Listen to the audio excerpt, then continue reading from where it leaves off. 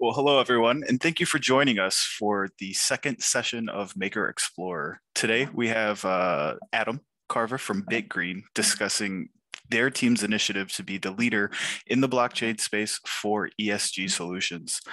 With that, we'll hand it over to Adam. Thanks a lot, everyone. Buenos dias, bon dia, and good morning. I'm Adam, and I'm the CEO of Bitgreen, based in New York, and really excited to have this conversation with you. I've read Rune's blog posts, listened to his podcast, and on Bankless, and then also kind of read a lot of the material that's been posted in the MakerDAO forums and spoken to some of your team. And I feel like there's a strong alignment between our two organizations and where we're aiming to go.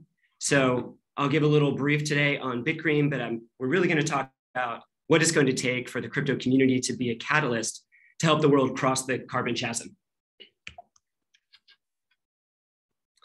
So the agenda for today's discussion is I'm going to try to right-size this climate problem so that at any point in the future, when you start thinking about the magnitude of what we actually face as a global community, you can always come back to this one presentation. And I hope that that's one of the salient takeaways that you're able to leave today with.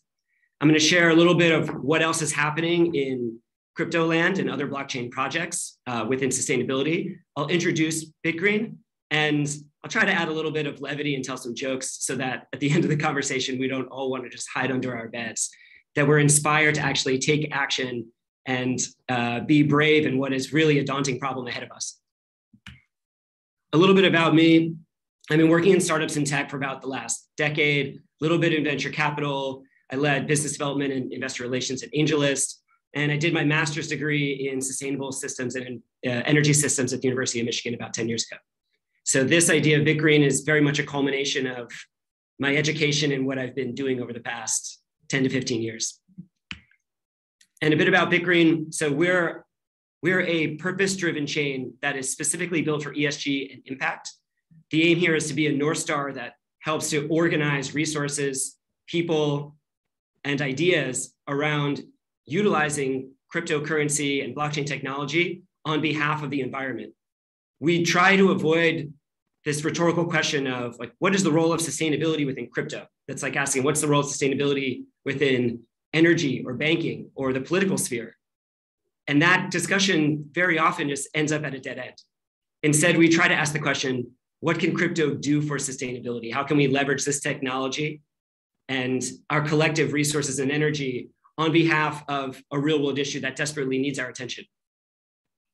This Bitgreen, we started thinking about this idea in early 2021, and then development began in earnest over the summer. We're a remote team of 9 or 10. We're kind of hiring every day now, looking for developers and other resources.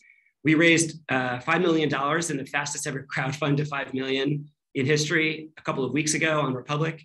And our aim is to be ultimately to participate in a parachain auction to become a parachain on the Polkadot network.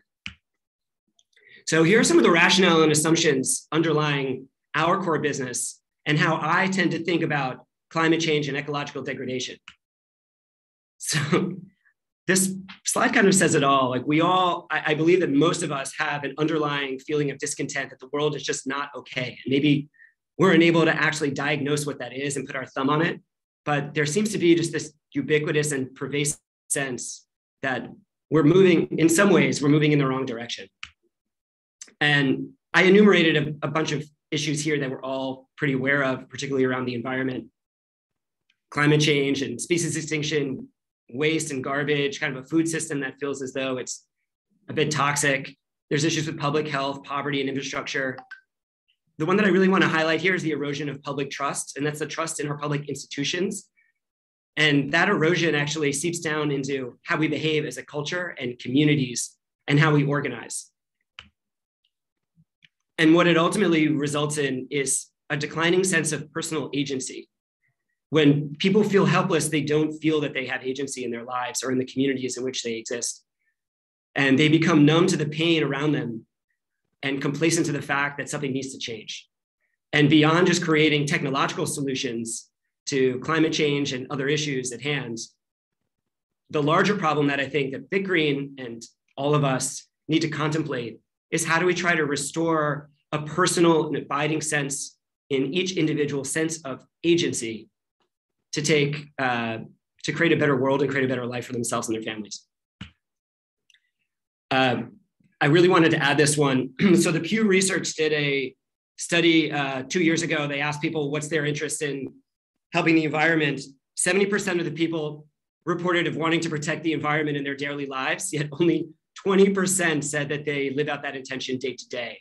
And again, I think this comes back to agency and how we actually incentivize people to achieve the type of outcomes that we want to see. But today we're primarily here to talk about carbon. Why is that? So for better or for worse, carbon is the best proxy that we have when we discuss environmental exploitation. It's actually quite frustrating for people in the environmental sphere because we're deconstructing environmental exploitation into just one molecule. Now that molecule is crucially important because as a greenhouse gas, it's what is basically propelling climate change. But I would challenge all of us to think not only about carbon and carbon dioxide, but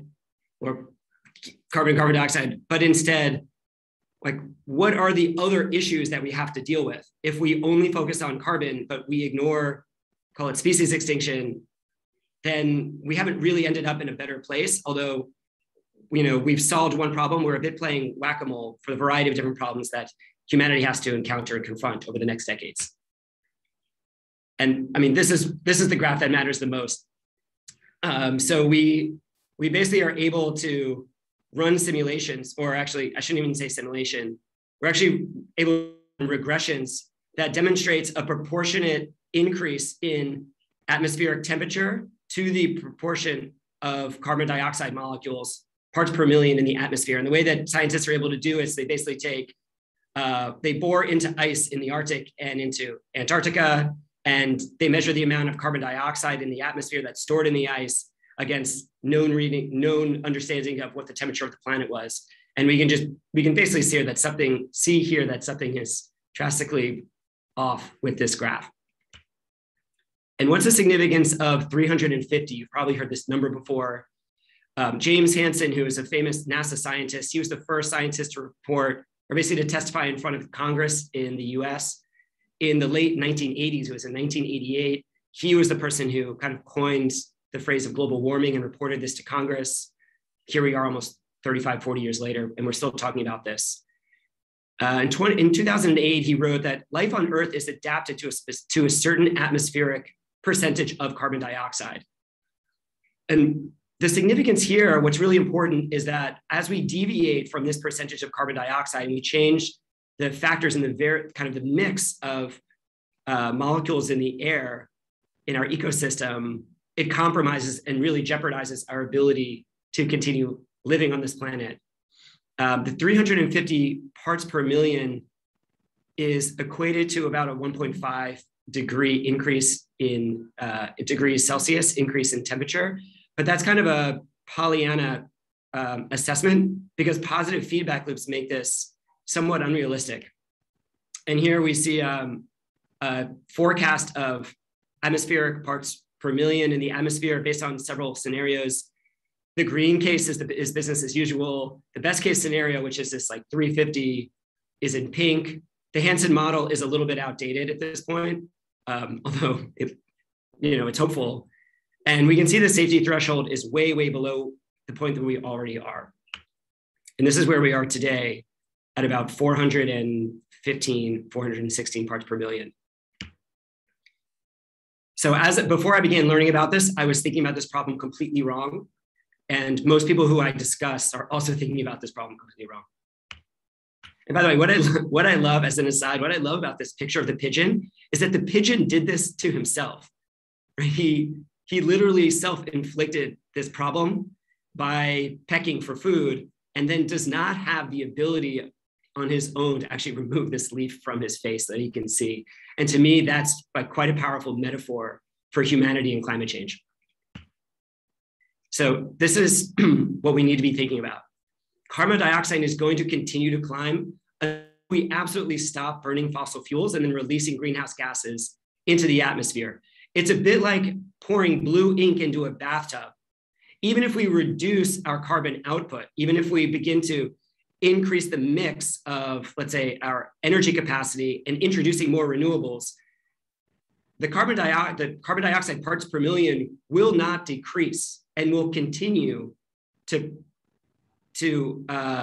advance or propel global warming until the ink actually comes out of the bathtub. So until we go to a net zero place where we're sequestering as much carbon as we're actually releasing into the atmosphere, and we begin to take carbon dioxide and greenhouse gases out of the air, we will continue to see that perpetuation of global warming that I showed you in the previous graph. And the financial deficit here is far beyond the magnitude that most people think. There are something called the UN Sustainable Development Goals that set a target for 2030.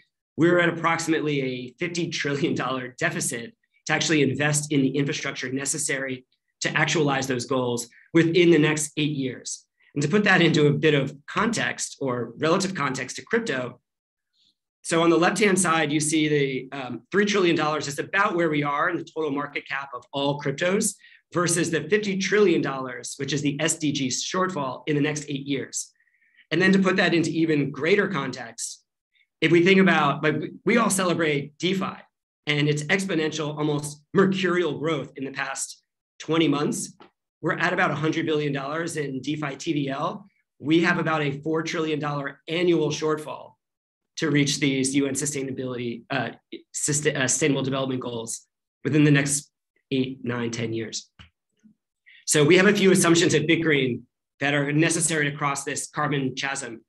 The first is we need to think at a different magnitude and scale. We need to begin contemplating what it means to actually raise trillions of dollars and not billions.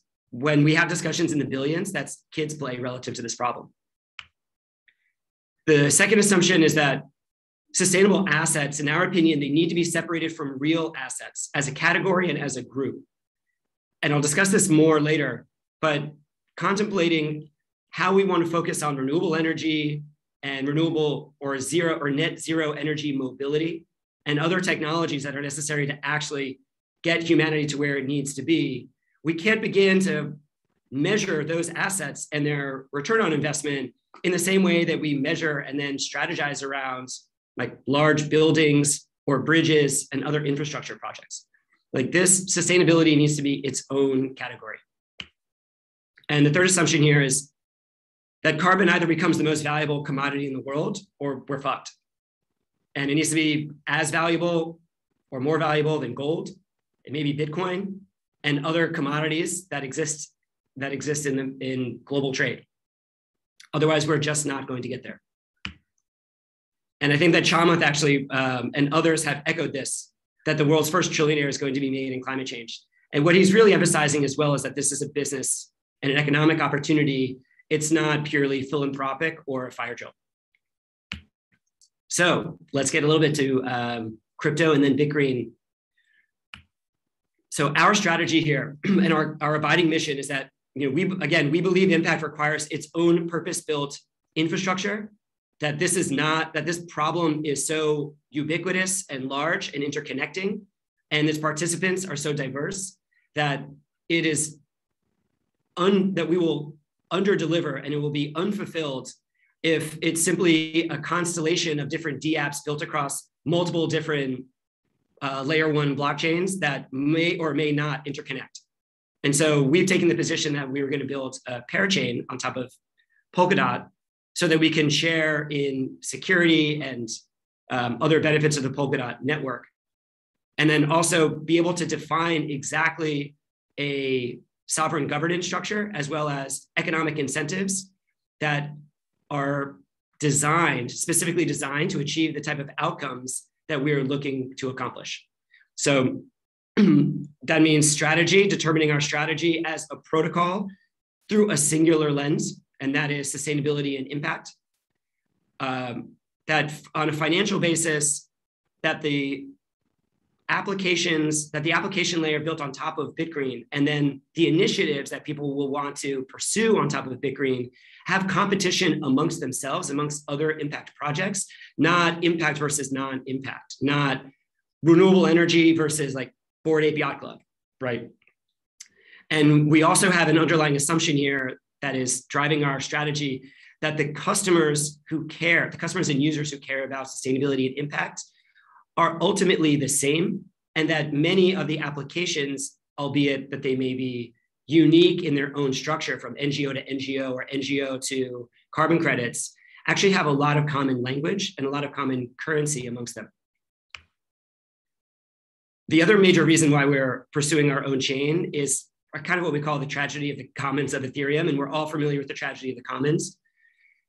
And that fundamentally, though, is that general purpose blockchains, they're susceptible to the same commons game strategy as we see in the real world, and actually as the myth of the commons illustrates. We see that in gas fees on Ethereum right now, where the hegemons, which are really the miners and the application layer of DeFi, as well as NFTs, are driving up costs and are basically, or in many ways, are like suffocating and consuming all of the resources so that there's not enough oxygen for others to participate, particularly smaller players. And this will be very, very true as we begin to discuss participants or individuals or groups that want to participate in crypto, but are unable to do so, but they're from smaller economies and they're unable to actually participate in some of the general purpose blockchains that exist. This also kind of exists in Bitcoin with mining and elsewhere. So there are just undesirable outcomes that result when any type of system is set up with the goal of purely being money. And so we believe that saving the planet requires its own game and its own structure built directly into the protocol layer. So we're focused primarily on two applications to start. One of them is carbon credits. And before I get into what we're doing, I'll just give you this landscape slide of kind of our research of all the other kind of impact players within crypto. And some of these are not in offsets or carbon necessarily. Like for microfinance, there's Goldfinch. There are a variety of other kind of like unique, like NFTs necessarily aren't carbon related. But what you can take away from this slide is that the bulk and the preponderance of all the effort is going into carbon in some manner speaking. It's clearly the low-hanging fruit that most companies have identified. And also there are just not many players here, right? I mean, of the logos that are serious on the slide, maybe there are a dozen, like 10 or a dozen. These NFT projects are like kind of kitschy and fun, and they're good for actually getting media and articles, but they're too small. And if there was another layer here, like another filter that I would apply, how many of these logos can actually get us to or contribute to getting humanity to that $1 trillion number or into the trillions? And the answer would be very, very few. It'd be a select few. You're probably familiar with KlimaDAO or KlimaDAO, so I want to discuss this very quickly. It's a really unique concept. They forked Olympus DAO, and then instead of providing cryptos like Ethereum as collateral into the DAO, the bonds actually buy carbon credits called base carbon tons, BCT, and they've actually purchased about 12 million carbon tons into the treasury already, which is really and it's gotten a lot of attention. There are lots of articles about this. The problem is that the price of the DAO has collapsed, and there's a lot of questions around its feasibility, as well as the quality of carbon credits that it actually buys, because a carbon credit is not necessarily, the projects are not fungible. A carbon credit is not a carbon credit is not a carbon credit is not a carbon credit. And this actually creates a big problem in the market. As well, like the DAO here, as you see, it has about a 40,000% annual APY. So what happens is that stakers earn the yield on staking, and then they dump the coin, which then suppresses the price. And here's a criticism by, I would say, like a pseudo sovereign fund that we've been talking to for a little while. And this person has been working in impact investing for a while. The crypto bros are rushing into the carbon market, and they're going to fill it with all the shittiest credits just to make a buck. And they're going to ruin all the progress made by real environmentalists who will be left to clean up their mess. There's a big question of authenticity and honesty that I think we as Bitgreen and others who are going to wear this impact patch on our sleeves and wear our hearts on our sleeves as well, that we are doing this not for a buck, but that we're doing it because we really do believe in the mission and that this is our mission in life. And that we're willing to work with environmentalists and other impact investors who have been committing their entire lives and careers, ensuring that we're not doing anything that will cause some form of blotch on all the hard work that they've accomplished and all the territory they've gained. Holding aside Climate DAO, we actually think Celo is really legitimate in its attempt, in its mission. And they have this thing called the Climate Collective, where they've committed they've set a target for actually holding 40% of the assets underlying stable Celo in tokenized climate assets. And they've begun to make some progress on this, and we think it's really admirable. So now getting to Bitgreen. So we want to create, at least in carbon credits, the product that we're innovating is that we want to create a consensus-driven and a compliant forward carbon contract. So this means that it would be a realized contract today that represents the forward-looking carbon credits produced from a specific project in the future. That's drastically different from what's currently available in the market right now, which isn't all that innovative or interesting, but I understand why it exists, which are basically that these carbon credits already exist out in the world. They're deemed commodities by the US CFTC. And then other projects like Toucan and Clima and others are tokenizing those existing carbon credits and then allowing them to trade or be retired on a chain. And that's a great idea. It's not really earth-shaking, and I understand why they're doing so. It's not really changing the world in that those carbon credits are projects that are already funded. What we need to be focused on is driving new capital into projects that are undercapitalized or that are not going to be financed through traditional off-chain means. So what are kind of the attributes of this forward carbon contract? So number one is we're engaging with the SEC and the CFTC to make these contracts completely compliant. And then we hope by doing so, we can kind of stand in front of other crypto projects and shield them, if you will, from SEC oversight, and then providing kind of a conduit for other projects to work with us in a manner that is fully compliant with US regulation. And then obviously enables all of us to access US and European markets. Because if we really want asset managers and the large players to get involved in this market, then they're going to mandate that we actually do so in a compliant way. There's just not a way to circumvent US regulators if we want to get the Harvard Endowment or the New York Teachers Pension Fund to begin investing billions of dollars in this market. We plan on using consensus, and we'll talk a little bit about that in terms of the verification and certification of these credits. These would be capacity building projects. And so the reason for creating forward contracts, almost like a future, is that project owners and landowners can actually get an upfront payment for their land in order to go through a verification process in a manner that allows them to actually finance not only their own project, but then also take that financing and begin to buy up and instigate or start down the path of verification for other projects. It's capacity building to basically put money in the pockets of project originators now for a future promise of credits that will be generated in the future. On that point, the current carbon credits value chain is incredibly messed up. And these are the five major milestones or activities that happen. Somebody owns land in the Amazon. They find a project originator who frankly is just a financier because this process is so expensive. They go out and they find a verifier, somebody who's like an auditor who actually goes to the site, measures the diameter of the trees, counts the amount of trees in a specific area. Then they do some rather simple calculations. After that, the audit then goes to a certifying body. And this is where the major bottleneck takes place. So that certification can require anywhere from 6 months, 12 months, 18 months, and it's prohibitively expensive. It might be $100,000, $200,000. It depends on the actual project scope.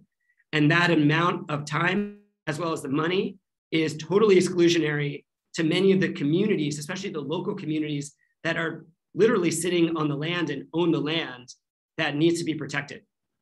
And then after certification, which really is a rubber stamp, those carbon credits go to the OTC market, where there are like brokers and others who place them at companies and other buyers. The largest certifiers in the voluntary market are Vera is one, and Gold Standard is the other. Again, they're the certifiers here, the second to last box from the right.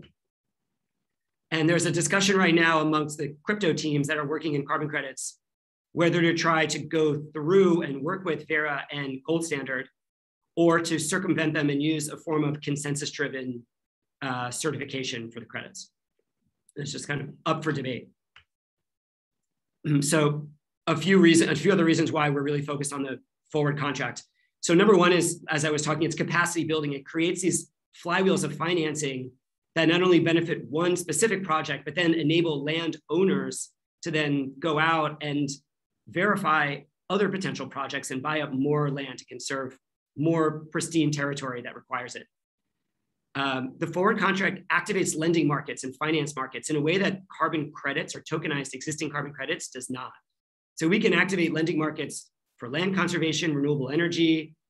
Most exciting here is creating lending markets for local communities and their microeconomies, which really means jobs, right? So when these lands, if we can provide economic welfare and livelihood to the people who live on these lands, then they may not be compelled to slash and burn some area of the Amazon in order to grow soybeans, in order to feed livestock that will become like tacos in the US, right? That's the process that we're trying to assuage and protect against.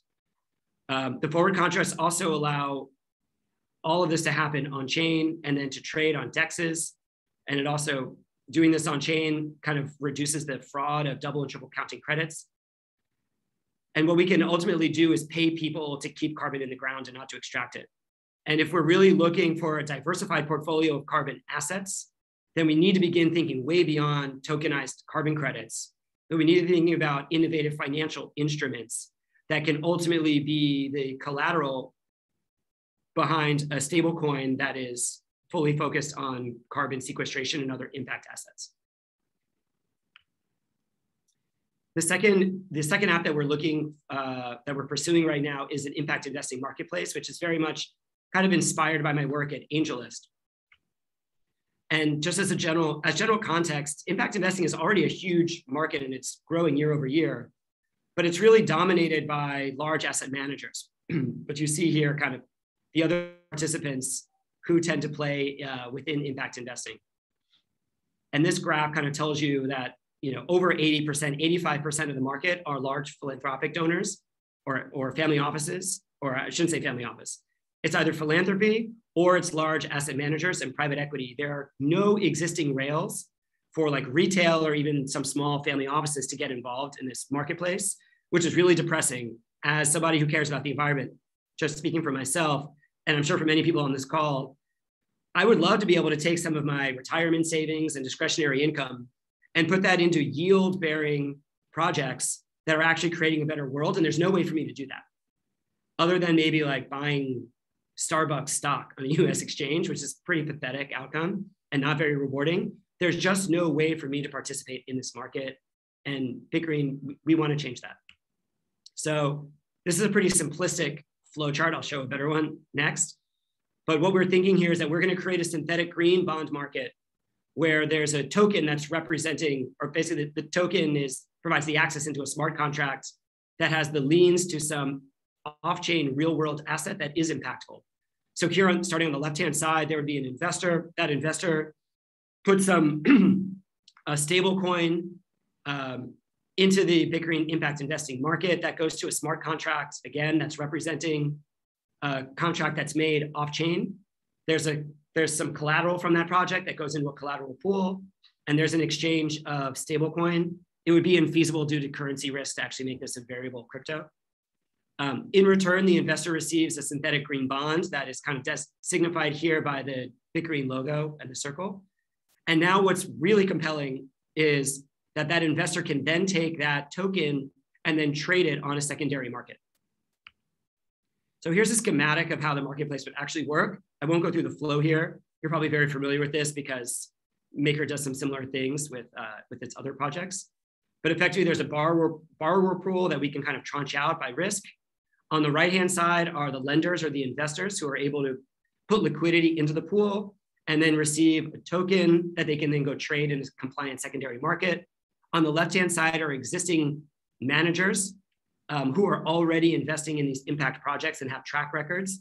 It would be infeasible for us as an entity to try to source projects and then vet all of them, right? So instead, what we've been doing is we've been signing MOUs with existing managers who are very often undercapitalized and would be interested in bringing their existing projects to the Bitgreen platform. This is exactly how AngelList works, by the way. There's a syndicate lead, has an allocation in a deal. They bring it to AngelList as a marketplace, and then AngelList provides the liquidity, basically individual angel investors, who then fill that allocation in the startup syndicate. And then kind of layered on top of this are a variety of different like risk assessment engines, and then like oracles and other data feeds that we want to build on chain and then make available and permissionless for other market participants to join in. So why is this absolutely crucial beyond just what we're doing with carbon credits? The only way to arrive at $1 trillion market or $1 trillion or realize $1 trillion in capital or more is to do so via a secondary market.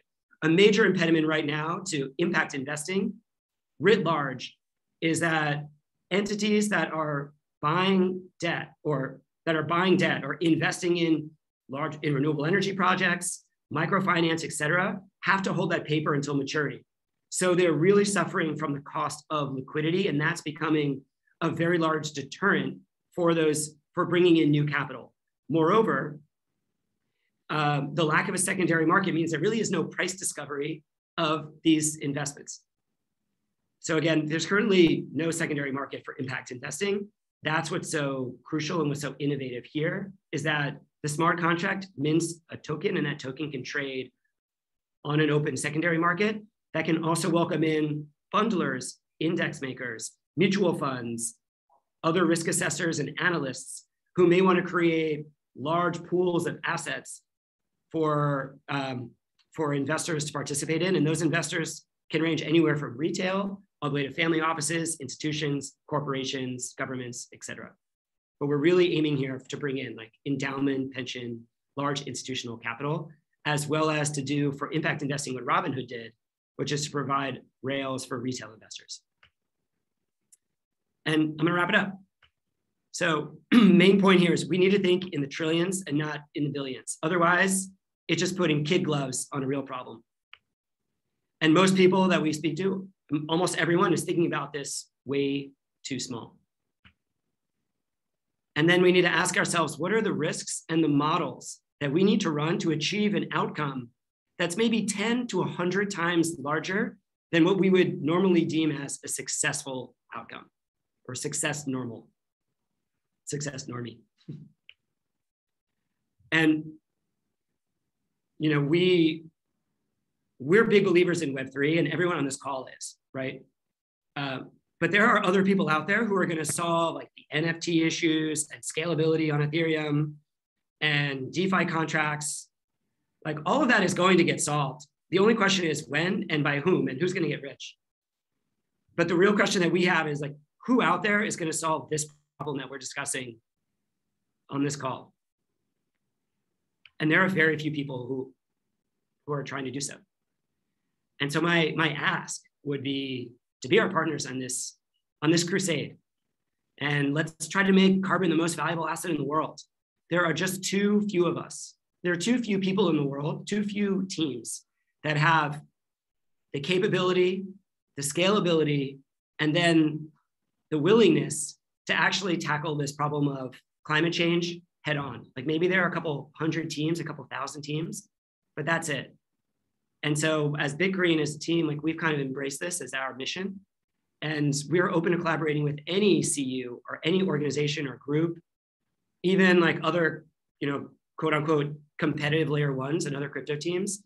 We need to grow this pie as large as possible so that, and we'll all benefit from doing so and humanity will benefit. But it's going to require just more than capital. It will really require our courage and the best of us to step forward. And that's it. Thank you all so much. Nice. Thank you, Adam.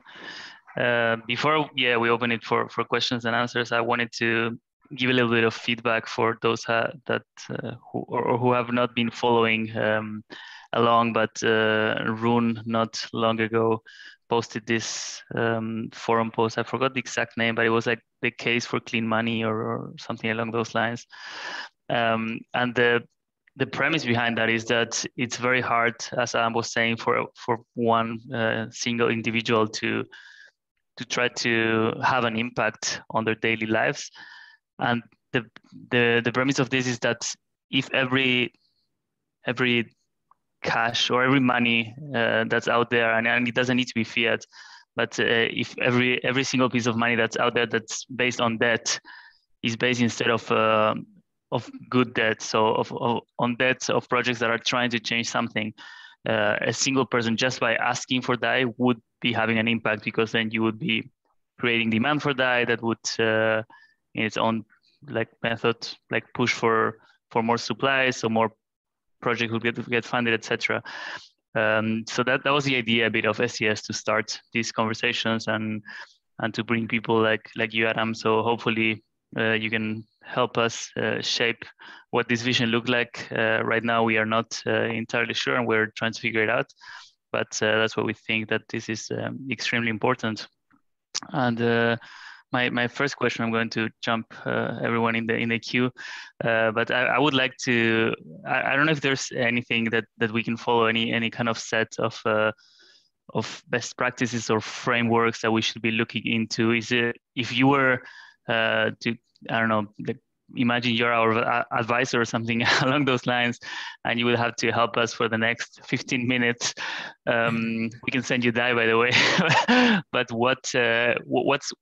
in which way should we framing this problem? In which way should we ask the right questions and make sure that we're not just the crypto bros trying to pump a market, but instead having a meaningful change that's actually long term?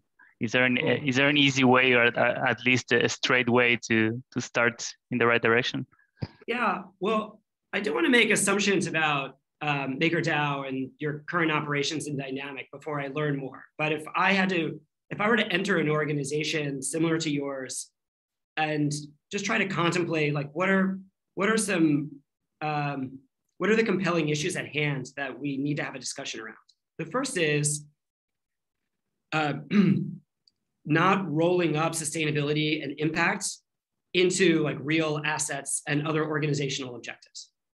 So I personally believe that needs to be at least its own silo or working group, because we can't force sustainability initiatives and the people who are working on them, who are basically starting from scratch in many ways, to then compete with CryptoPunks and Bored Ape Yacht Club, NFTs, and other existing revenue generating products, or other real assets such as stadiums and buildings and bridges, as I said.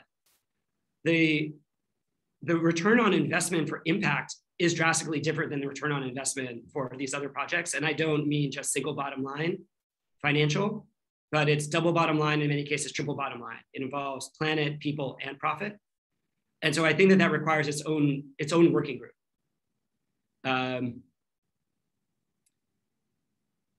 The other way I would say that is, having worked on this for a while, I get the sense that impact and sustainability is a refugee, right? It literally just doesn't have a nation to go to. People talk about it being important, but there's really no nation or economy that wants it, right? And so long as that situation persists, where it's an afterthought, or it's just a value without any action or its own cost center or revenue center, then it will just continue to be a refugee that's looking for a home. That would be my number one. That'd be my number one recommendation. Second would be, oh man, I kind of forgot the second because I got so tied up on the refugee thought. I think that, second one, of course, again, comes back to the scale and magnitude question. Are the initiatives that we're undertaking or contemplating big enough? And so when you think about a $4 trillion deficit per year, for most organizations, hitting $1 billion in market cap, like that is the measure of a unicorn, right? Or driving $1 billion of loans, or even $10 billion. But $10 billion is 1/400th of the annual deficit. And that deficit doesn't go away if we don't actually hit it, achieve it by the end of the year. It just rolls over into successive years, it compounds, right? And as the planet gets hotter and there are more devastating effects of climate change and social and economic inequality, those are compounding effects. It's exponential. And so when we think about solutions and we think about potentially like this could drive $5 billion into the market, it's just not big enough, right? Like we need to think about solutions that get to $1 trillion. And to do that, therefore, like what is the philosophical discussion that needs to take place when we need to 10x or 100x our desired outcome? And I just say the third thing there very quickly again is on outcome planning. So like we're basically we're managing these blockchains in a manner that are common assets, right? And then how do we construct gameplay? How do we actually construct rules that dictate gameplay that result in the outcomes that we want? And so when we try to overlay sustainability onto existing games, it doesn't really work because those games, like the rewards are money and profit, and people are incentivized to behave in a quadrant of the prisoner's dilemma that does not result in the greatest common good. So those three things very quickly. Number one, sustainability assets are different and should be in a different group to me than real assets. Number two, we need to think at scale at the magnitude of the problem in the trillions. And then number three is going to be what I just said, which what did I just say? But anyway, I'll skip it. You heard me. Oh, it's gameplay. It's actually developing gameplay strategy that gets us to the outcome that we want. We'll put it in the show notes. Yeah, thanks. Edit that one out. I don't know if you want to hop on the mic or Retro, go ahead.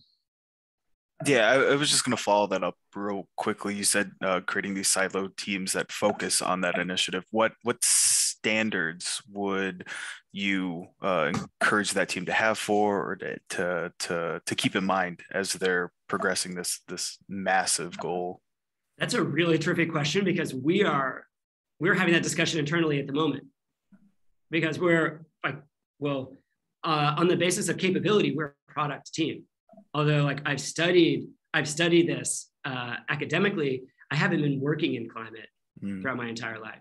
And so we realized number one is that we need to bring some experts on who have been doing this for their career, that they have the tradecraft. And I think tradecraft is actually the key phrase here in that like we as a community, we talk about like impact and sustainability, but then like begin to segment that out. And it's just a whole diverse set of like discrete and unique assets within that portfolio.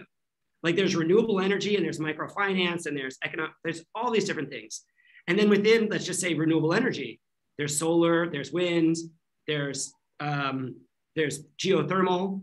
And then again, like zoom into just solar. There's utility scale solar. There's different forms of solar.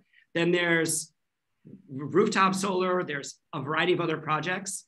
And then overlay that on top of different geographies and different domiciles. You have like different regulatory regimes, different economic incentives. And so when you actually begin to go down this rabbit hole, you realize there cannot feasibly be one central authority that dictates policy. It's kind of like, we were thinking about it are like DAOs within DAOs within DAOs within DAOs, or just kind of like committees that are specifically looking at individualized problems. And if I were to think about how to develop a team, at least for us, we realize that we need to have one or a few people who have on the ground, like hands-on experience and tradecraft in the major markets in which we're going to participate.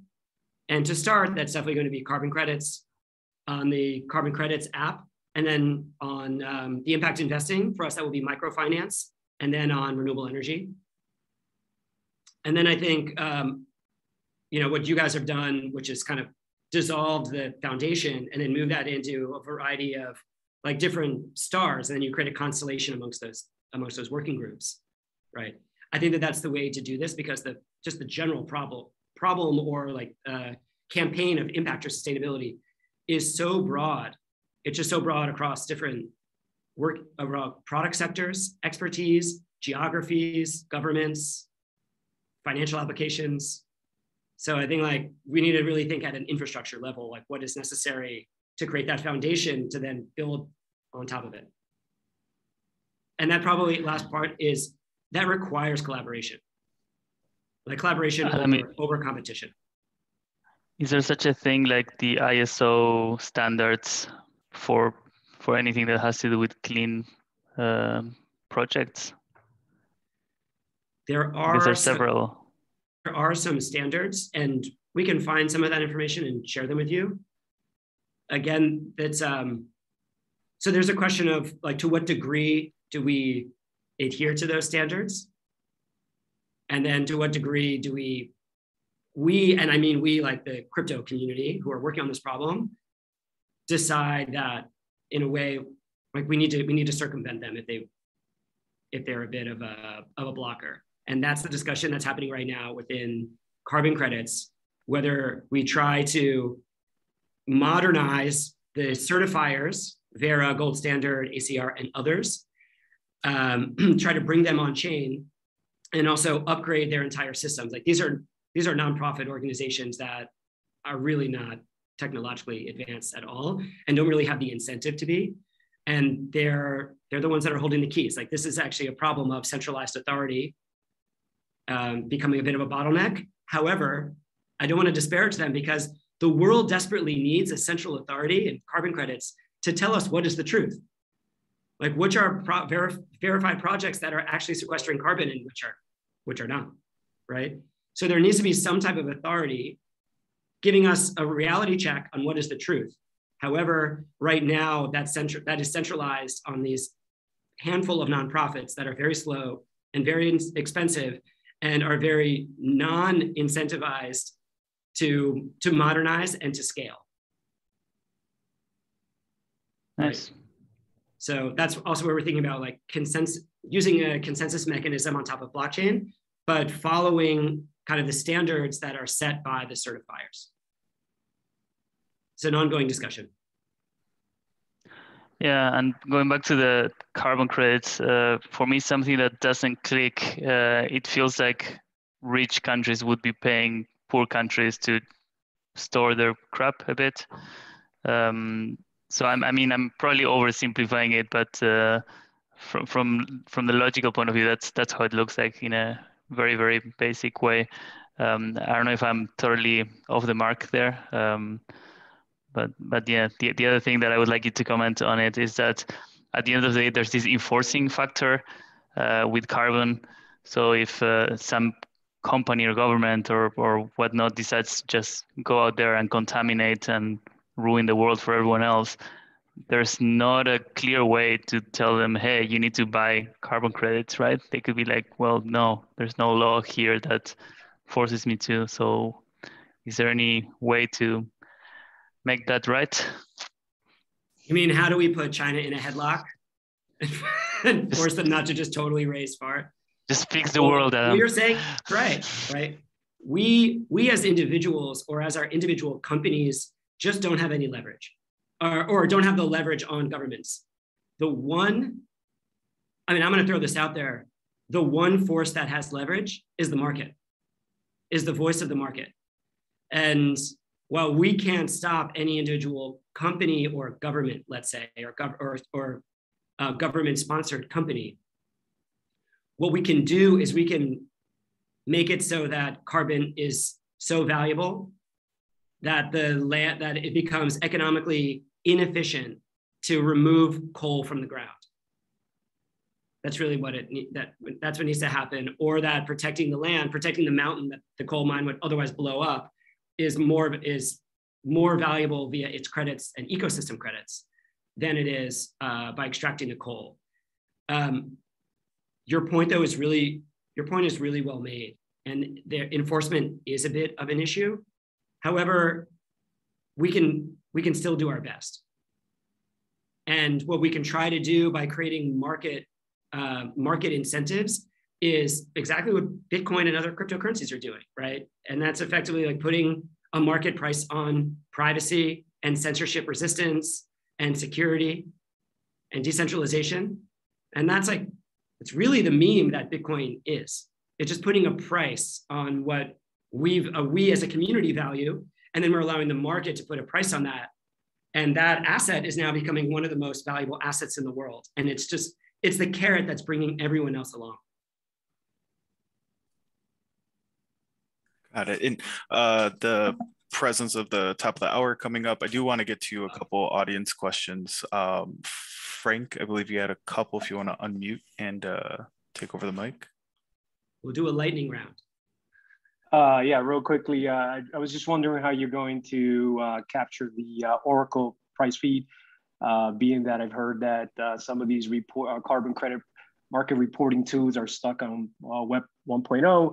And then my second question is, with the narrative of forest offset credits being what I think seems to be the most popular, are you guys going in that approach? And how do you convince the world companies out there that they themselves need to reduce emissions to help out with this huge problem? And I really appreciate what you're doing, man. So keep it going.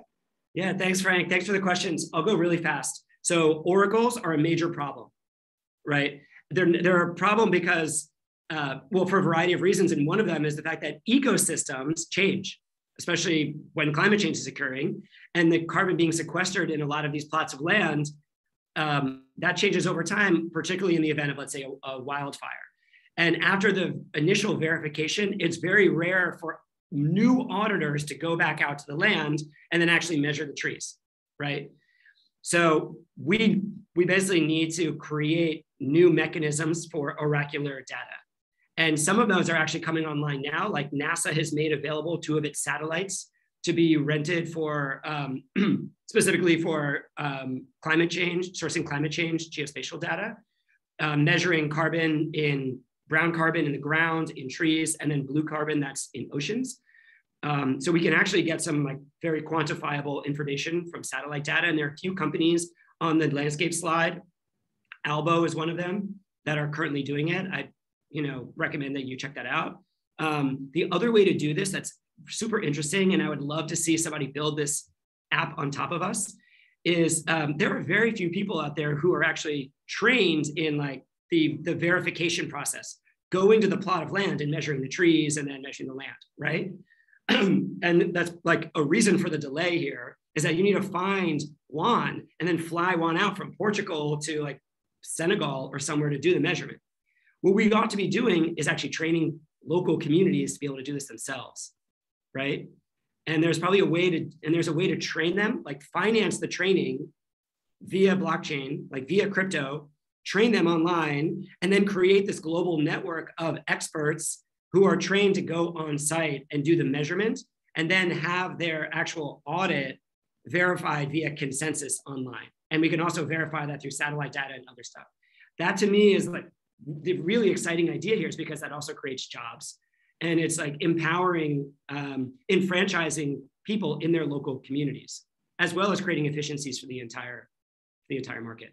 And then very quickly, you said, like, how do we force companies? It's hard for us to force, at least in the European Union. Well, back to Juan's point, the European Union does have mandatory limits on carbon emission, or is forcing companies to purchase carbon credits. There are 2 different carbon credit markets. One is voluntary. The other one is mandatory in the European Union. We think that the US will be, at some point very soon, is going to begin mandating that all public companies in the US start reporting its carbon, its emissions. And then like that will be the lead in to those companies having to either to offset in some manner of speaking. We can't really force companies, but we can incentivize them. Yeah, and I think that's a good segue into Jack's question as well, if you wanted to hop on the mic. Yeah, hi Adam. Hey, Jack. I was taking a look through your website, and I was just wondering where does Bitgreen see itself fitting in within the ecosystem? Is it a case of you providing your own products like the carbon credit marketplace that you talked about, or more of like a consultancy role to help like implement best practices in established projects like Maker? Oh man, that question cuts deep. So, well, we realized that, so our mandate here, and we're a Delaware C Corp, and again, like in conversations with US regulators so that we can be a compliant entity in the US and to do DeFi compliantly. Our mandate is obviously the development and the maintenance of the chain. What we realize is that the application layer, well, the application layer ultimately needs to be built by other entities other than us, or the various different applications. However, we need to build kind of the fundamental suite of applications just to create the piping, and then also to show the market what's actually possible. Like, we think that what we're doing is going to bring in like billions and billions of dollars of loans and interest into impact investments and carbon credits, because we know that that demand exists. So we need to build that first. We are building the carbon credits tool set, as well as probably a DEX, or we'll just tie into some DEXs and infrastructure that exists on top of Polkadot. And then we'll also build a bridge over to Ethereum. And then we're also going to build the impact investing marketplace.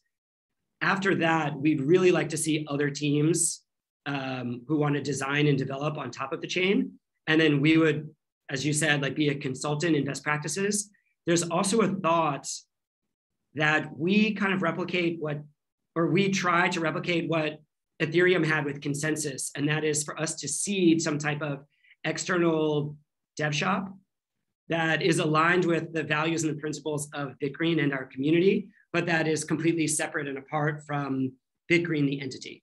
And we would probably seed that entity with coins and personnel, but they would be an entirely separate organization that can go out and raise its own equity capital to be a consultancy and to build products.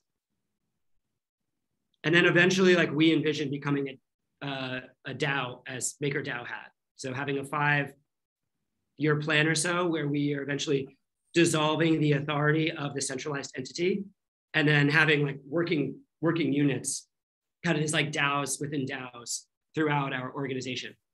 But that's more of a long-term objective. And we'd love your help actually in designing it. Awesome. Thank you for the question, Jack. And I think the last one in the queue is from Lewis, if you'd like to hop on the mic. Make it easy. Yep, wondering how you can, help financing projects instead of just helping a more liquid market of already issued carbon credits. Like, because I think there is a big problem in financing. Like, once carbon credits are there, they're here. Like, it's not helping financing more projects. And I think it's particularly interesting for Maker, because at the end of the day, that's what we do. Yeah, that's a really great point. So I think what you're saying, if I can rephrase it, is the statement that you're making is, well, by tokenizing existing carbon credits, well, those projects are already funded. So they're not additional. Like, it's not bumping the curve. It's just translating an existing carbon credit in the real world that is illiquid and is not being traced on a registry. So there's double and triple counting and fraud. And we're putting that on chain so it's more liquid, but it's not bringing new financing into projects. And I totally agree. I completely agree with that point. So like, that is our primary aim here on both the carbon forward contract as well as impact investing, that is creating financial mechanisms that bring new additional capital into these markets, right? That's the real issue at hand, is how we do that. And the only way that there are probably many ways, but the way that we've tried to innovate on and that we've designed is to, number one, in the carbon forward contract, that is to provide project originators or landowners with an upfront payment on the project so that they can purchase the land, like gain actual ownership authority, which I think goes back to Juan's question, which was around enforcement. Like, why can't somebody just go in and slash the rainforest? Well, we need to actually have somebody who is in the network has to be able to purchase and have authority of that project. They won't be able to stand up to the Brazilian government in Bolsonaro, but this is the right step in the right direction. So we provide them with capital upfront, which is a promissory against the delivery of the future ecosystem credits. And I say ecosystem credits because it's not just carbon. There are also other credits that are generated and then can be sold into the market based on other ecosystem services and like even endangered animals, endangered species, and protection of the ecosystem, right? So we provide the landowner or the project originator with an upfront payment. That's obviously a discounted version of the future carbon credits. They can then take that capital, go through the verification process, which again might cost six figures, low six figures, $100,000, $200,000. They can afford to go through the verification process that then mints the carbon credits. Then they can take the additional capital and go out and then basically catalyze other projects. So we have this flywheel effect that builds the compounding effect of providing upfront capital to originators to be able to take their first project through the process, and then also to be able to take other projects through the verification process. And the same is true within, obviously within impact investments like renewable energy or microfinance, same thing. And then I think the major catalyst, the multiplier comes down to the secondary market. So how do we create the ability for non-primary lenders, but then like the real bundlers and the institutions to come in and create like REITs and huge diversified portfolios of impact assets and carbon credits. Like that's what it's all about. Your question is great. Like just creating more liquidity for carbon credits doesn't matter. Those projects are already funded. How do we fund new projects? Yep, thanks. And I think that's what makes you different from other projects I've seen. Cool, thanks. I'm sure they've thought of it too. It's just that this is going to be like the centerpiece of what we're trying to accomplish. Nice. Are there any more questions or comments? Adam, is there something that you would like to say as parting words? Where can people find you? Email me anytime that you like, adam@bitgreen.org. You would obviously drop an email on the website as well, and then the whole team will read it. We've been intentionally stealth and quiet, so we don't have a Discord channel or a Telegram just yet.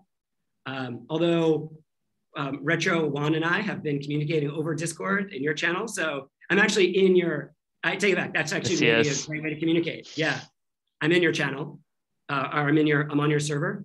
And my final thought here that I would like to leave you is like we can only accomplish this objective with friends. Like we can't do it ourselves as Bitgreen alone. Like we're going to need to do it with Celo, another layer one, and other parties. And like we've contemplated having a carbon stablecoin and a lot of the similar ideas of what you guys have and others. And I would be more than happy, like I'll raise my hand right now to be able to do like to divide and conquer. There's a division of labor of like, we are focused on what we do really well, which is really creating these new impact investing marketplaces and DeFi tools and allowing like the maker community to create diversified pools of, is like a green dye, if you will, that is collateralized and pegged to real world assets that are impactful. And I think that we will definitely get there in the next 3 years. The question is just what is the size and the scope and the ubiquity of those pools? And then how do we compete not against, but in a crypto community that right now is very driven by profit taking, and making a quick buck.